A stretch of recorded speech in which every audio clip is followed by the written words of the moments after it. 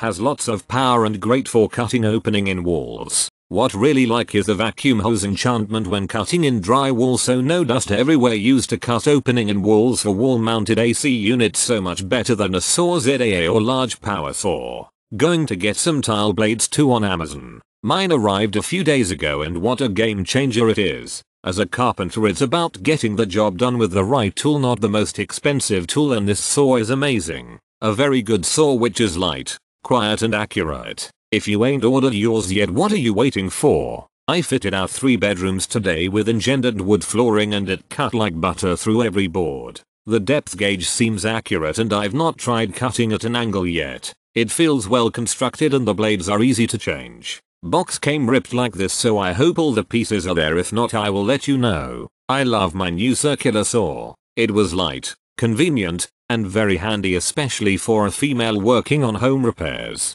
Blades are pretty easy to install. Blade guard does seem a little sketchy but does the job. I have used the Dremel version of this tool and loved it. HTIS tool did the job as I needed something a little more compact than a skill saw to trim out some wooden lap siding on a storage shed so that I could add an addition flush to the outside wall for a pump house. This tool was pretty easy to use while on a ladder. The only real complaints I have about the tool is that being left-handed made it very awkward to activate the safety button in order to push the saw switch, but not impossible. If you're left-handed you may want to look at a different tool.